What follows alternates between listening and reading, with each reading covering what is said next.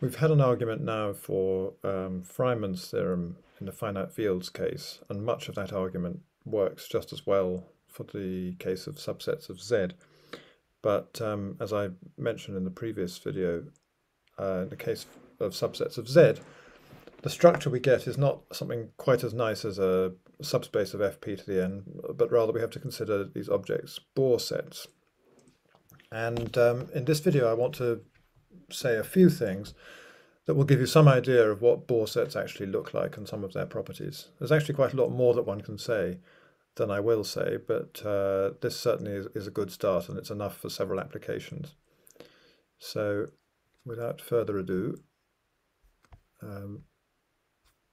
I share my screen, and here we go. So let's call it the size and structure of Bohr sets. And I'm talking particularly, perhaps I'll say that in cyclic groups, so Bohr sets inside Zn. And in fact, I'll consider the case where n is prime, because that just makes things simpler. So let's deal with the size first of all. So we'll go straight away with the following lemma. Let n be a prime. Actually, no, this one works. I beg your pardon. This one works for an arbitrary abelian group. So let G be a finite abelian group.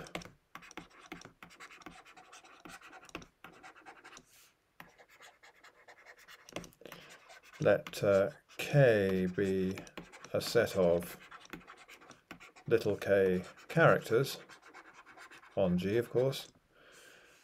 Let delta be greater than 0, and let I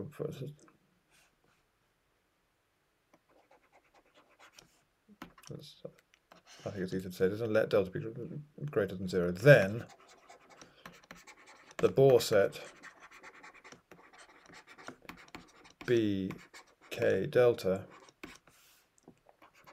has size at least delta to the k times the size of G, or equivalently has density at least delta to the k, which actually is a nicer way of thinking about it in my view, but some people like to think about cardinalities, so I'm just writing that. The proof is quite simple. So what we'll do is the following. First of all, let's just give names to the characters in K. So we'll call it chi1 up to chi k. And let u1 up to uk be chosen independently and uniformly at random from the, it's sort of natural to say the half open interval 0, 1. Actually what I'm really doing is taking the circle of Z as a R quotiented out by Z, but let's call it this. And let C, which will be a random set that depends on u1 up to uk, be the set of all x belonging to G, such that chi I of x belongs to E of the interval from ui to ui plus delta.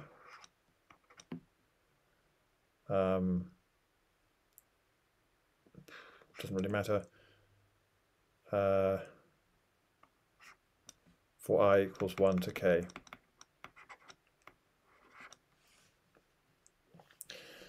Now if I fix x and I, the probability that chi I of x belongs to this arc here which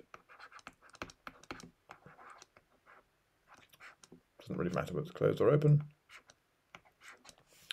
is exactly delta. And since these probabilities are independent as for I equals 1 to k, that means that the probability that x belongs to C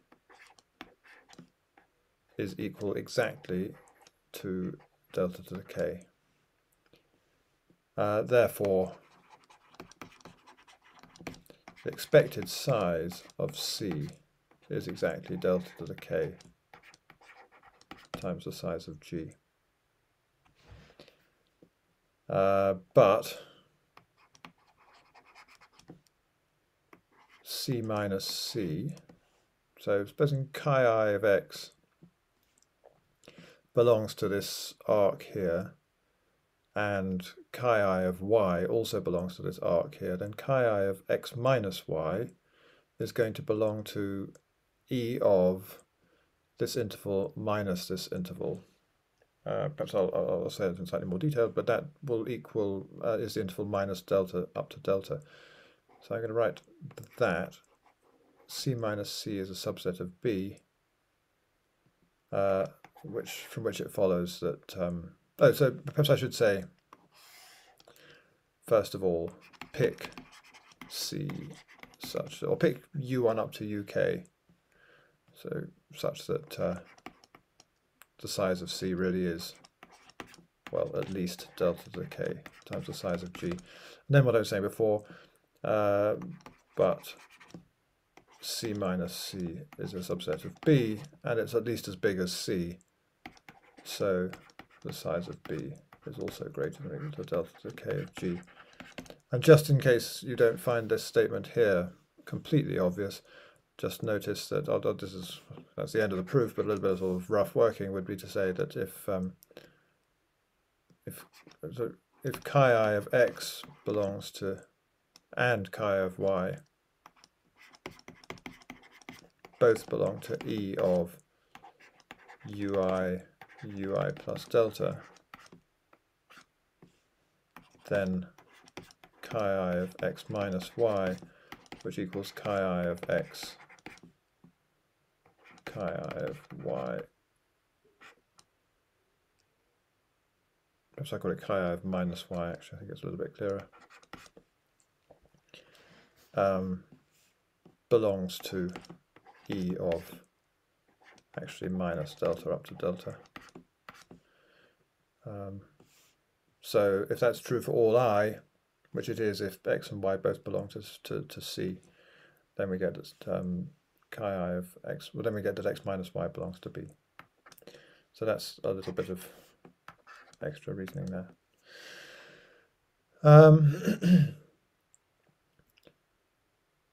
Okay, next thing I want to prove is just a really simple lemma, but it comes in handy from time to time.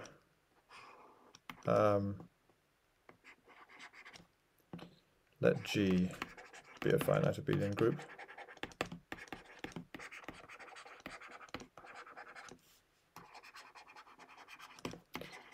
Let delta greater than 0. Let delta and eta be greater than 0, and let k be some subset of G hat, in other words, some set of characters. Then the Bohr set bk delta plus the Bohr set bk eta is a subset of the Bohr set bk delta plus eta. And, well, the proof, if chi belongs to k, and, well, x belongs to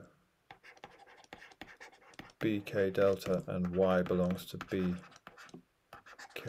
eta, then chi of x plus y equals chi x chi of y, which belongs to the interval or the arc E of minus delta delta times E of minus eta eta, which is equal to E of minus delta plus eta delta plus eta.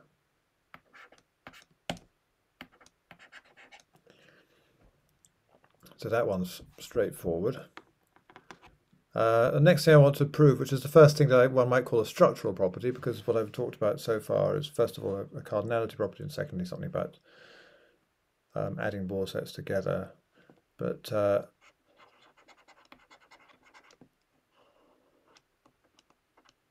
now we're going to see that Bohr sets contain long arithmetic progressions.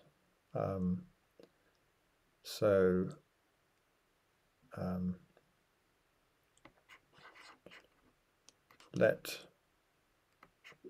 K subset, or let N be prime, and let K as a subset of Zn hat, the dual group, be a set of size. Let's call it non-zero. Actually, I think non-zero, I need that in the next lemma, but anyway, it's not really important one way or the other. Characters of size little k. Then the Bohr set bk delta contains an arithmetic progression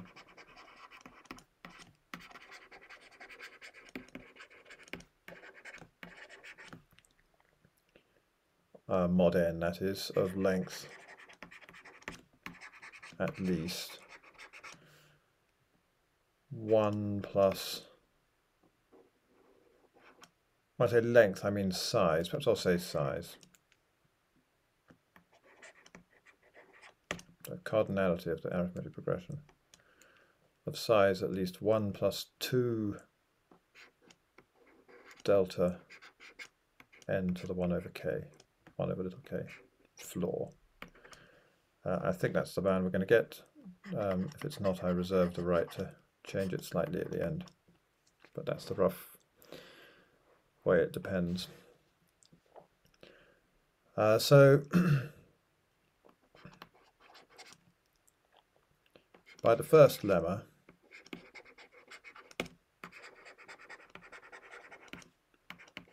if epsilon to the k is greater than 1 over n, then the Bohr set bk epsilon contains more than one element.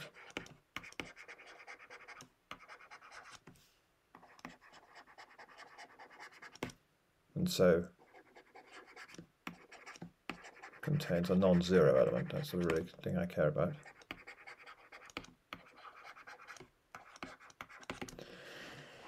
But we can say slightly more than that, because if that's true for all, so that's equivalent to saying epsilon greater than 1 over n to the 1 over k. If that's true for all epsilon that are strictly greater than n to the minus 1 over k, then it's also going to be true when epsilon actually equals n to the minus 1 over k. This is just a tiny little convenience rather than something important, but the reason for that is that if you've got a whole bunch of, so as epsilon gets smaller and smaller, the Bohr sets will get strictly smaller. And if you think about the conditions that an element of the Bohr set has to satisfy, they're all of the form chi I of x belongs to, well, oh, I better write it down here. They're all going to be of the form chi of x belongs to e of minus epsilon epsilon. And so if that's true of all epsilon bigger than some, strictly bigger than some number, because these are closed intervals, it's going to be true when epsilon actually equals that number. So just out of convenience, really, I'm going to say, therefore,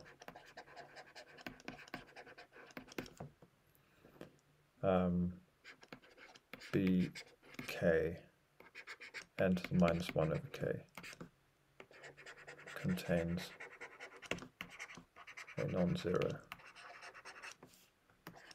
element x, say. And so we have that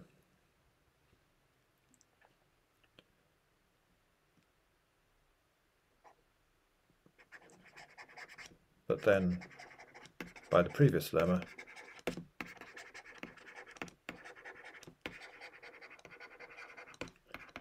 if m modulus is less than or equal to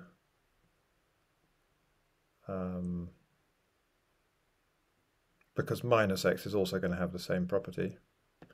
So if the modulus of m is less than or equal to delta n to the 1 over k, then mx also belongs to b. Belongs to bk delta, I beg your pardon. Because x belongs to bk n to the minus 1 over k. So when I take m of those things, it's going to be in the sum of m of this lot. So I multiply that n to the minus 1 over k by at most delta times n to the 1 over k, so I get up to at most delta. As I say, I'm using the fact that if x belongs to this set, it's symmetric, so minus x must also belong to it. So we get that minus, what should I call it, rx minus r minus 1x all the way up to rx is a subset of b k delta if r equals delta n 1 over k floor, and then the size of that set is 1 plus 2 delta n to the 1 over k. I suppose I need some kind of restrictions on some sort of trivial restrictions on delta and so on to make sure that this thing isn't actually bigger than n or something like that. But basically, that for all reasonable choices of parameter, everything works nicely. Okay, so the last result is actually rather more interesting than the ones that we've had so far, although these are very useful and important results. But this last one actually tells you something about what a Bohr set looks like. We've got a little bit about that. We've got some clue that it contains, and using this same argument, we can actually see that it contains quite a lot of arithmetic progressions, especially if you're prepared for their length not to be quite as big as the maximum. But now we're going to see something that sort of explains that you would expect that to be the case. But just before I start, I just want to remind you that a lattice is a subset lambda of r to the k, that it's a discrete subgroup of r to the k that spans the whole of r to the k.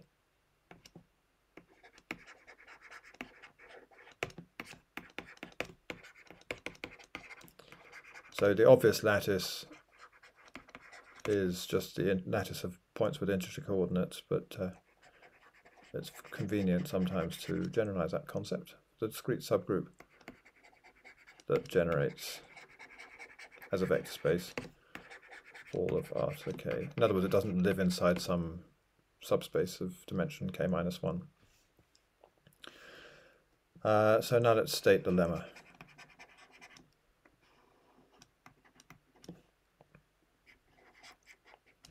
let n be prime, let k inside Zn hat be a set of characters of size little k, and let I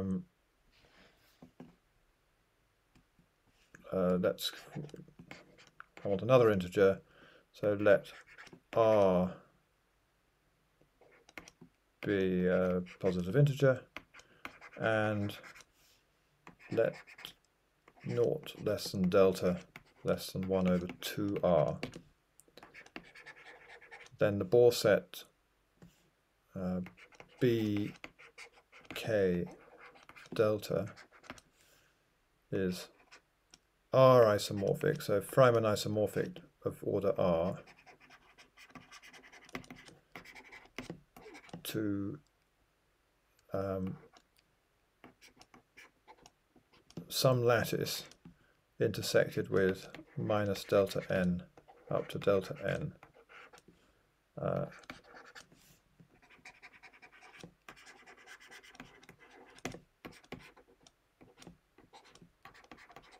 And the lattice, delta n up to the k, and it lives inside r to the k.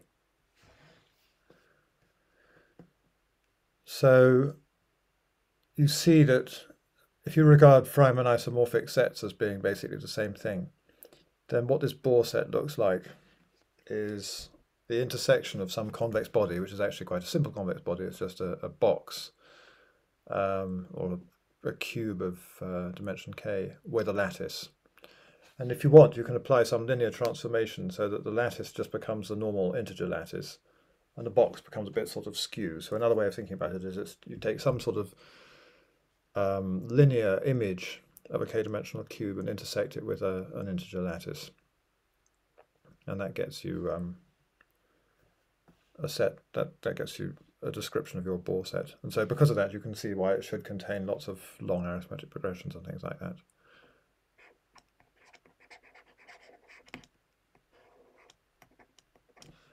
And indeed, because there are only k dimensions, that also sort of explains, if you've got n points sitting inside some k-dimensional set and they're all forming some kind of lattice, you would expect the longest arithmetic progression to have length at least something like n to the 1 over k. Right, so let's prove this. So what we're going to do first, I'm just going to construct the lattice. And so let k be the set u1 up to uk. And I should just say that here I'm doing the kind of non-natural identification of Zn hat with Zn. So ui I'm thinking of as an element of Zn, but it's sort of acting as a character. So I'm identifying it with a character that takes x to e to the 2 pi I x ui over n. Sorry about the duplicate use of I there. And then let lambda be n times z to the k, so the set of all points, integer points where all the coordinates are multiples of n. No, sorry, I didn't want to say quite that, so almost that, be the lattice generated by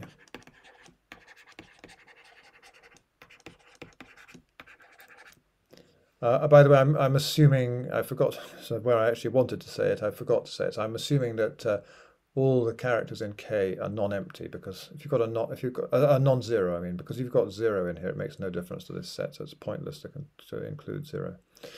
So let lambda be the lattice generated by n z to the k and the vector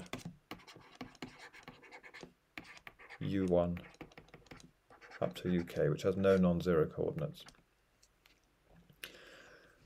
So what does lambda consist of?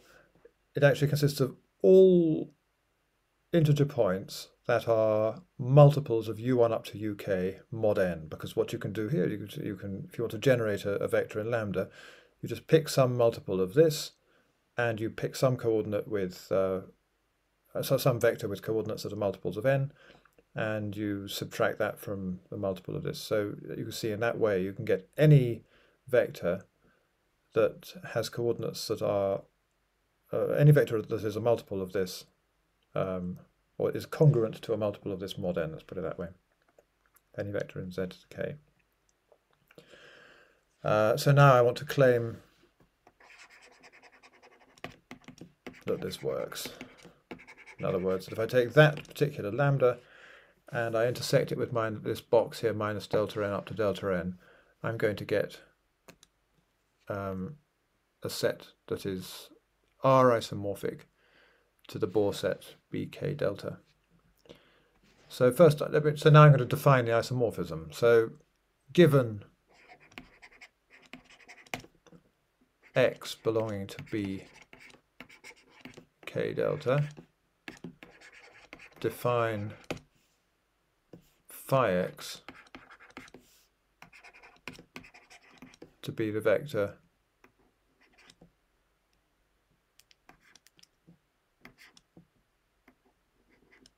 u1x up to ukx. And I haven't yet said what this notation means, where uix is the residue of least absolute value in, well, congruent to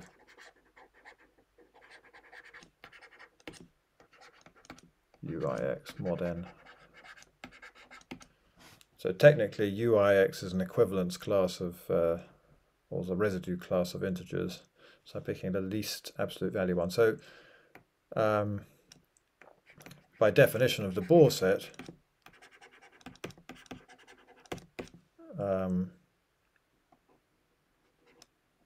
the absolute value of uix is less than or equal to delta n.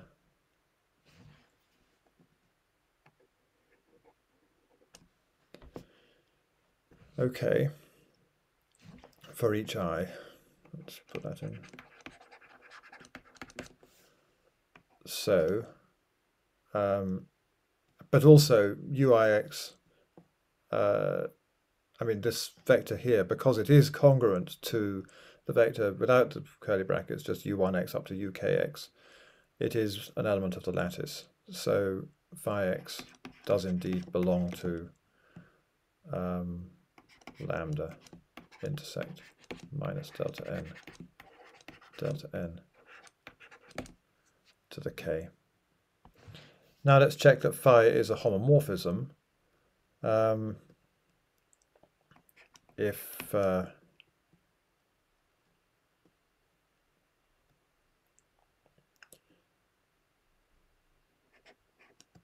x1 plus xr equals y1 plus yr, then ui x1, so I'm just picking some arbitrary I there, plus ui xr is going to be congruent mod n to ui y1 plus ui yr mod n. But both sides have absolute value at most delta r, which is less than delta r n, which is less than n over 2. So they're congruent mod n, they have absolute value less than n over 2, so they are equal. So that gives you that phi is a homomorphism of order r. Now we want to invert it. So now let's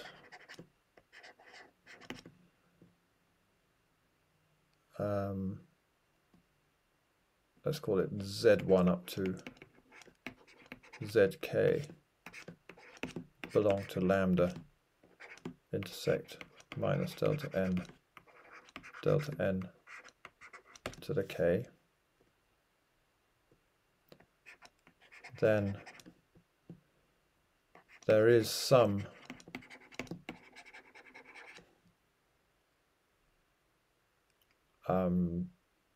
because I've described what the elements of this lattice are like. They are, I'll just remind you that they are numbers, they are vectors that are congruent to a multiple of u1 up to uk mod n, and of course they have to have this absolute value. So then there is some x in Zn such that z1 up to zk is congruent to u1x up to ukx mod n, and we also have that these and each uix belongs to minus delta n, so x belongs to the Bohr set bk delta. That follows easily from this assertion here. And now we can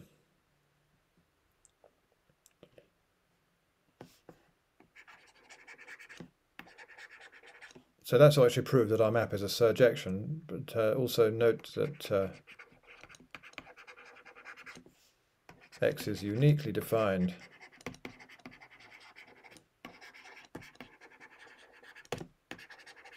by the condition that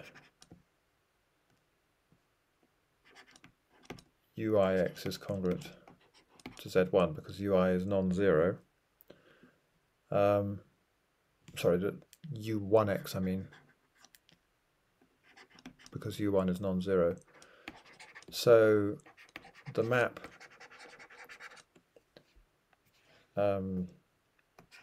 z1 up to zk maps to u1 to the minus 1 z1 inverts phi. And also it is a group homomorphism, or it's a restriction of a group homomorphism,